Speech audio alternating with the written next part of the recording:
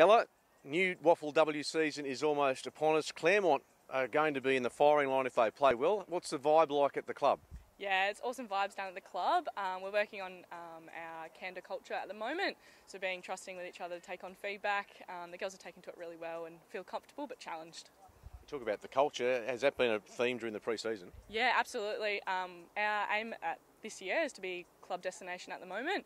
Our culture is something that we really pride ourselves on, and it's foundational through the years of work through Andrew Di Loretto, and now with Jack, he's really pushed that candor culture, and yeah, the girls are taking to it really well. WAFLW.